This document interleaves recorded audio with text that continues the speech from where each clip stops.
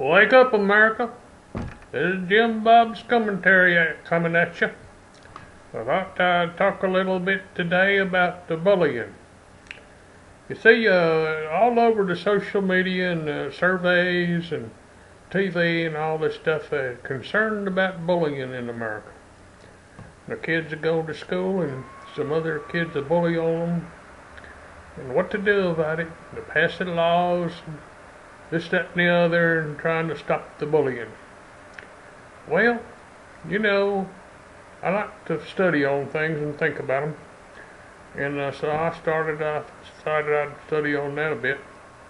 And I studied on it and found out that bullying's been around for a long time. And it don't just happen to kids. There's the bullies and the grown-up bullies and little kid bullies and all kinds of bullies. They've been around a long time and seem to me like they're still here. So there ain't nothing new about being bullied. I was thinking back when I went to school. It's been a while. And I didn't go long enough. I should have stayed in there longer than I did. But anyhow, when I went to school, there's some boys bullied on me. And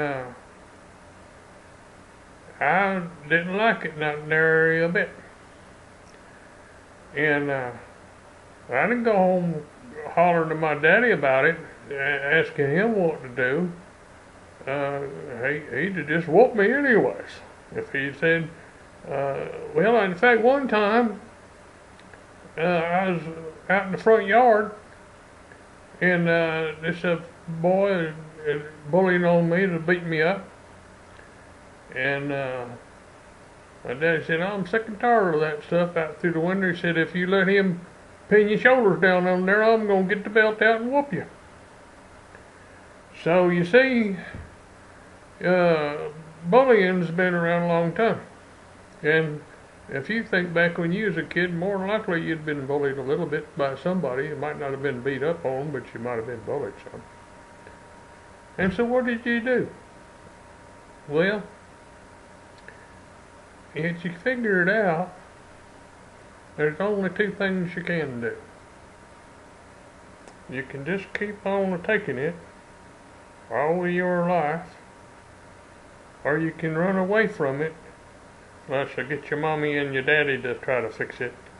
They can't fix it for you.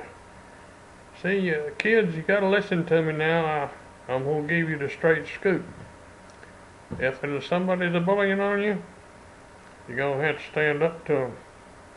You're going to have to do it on your own 2 feet and by yourself. Mom and Daddy can't get you out of it. They can get you out of it for a second or two, but I promise you, if it ain't that bully comes back, it'll be another one.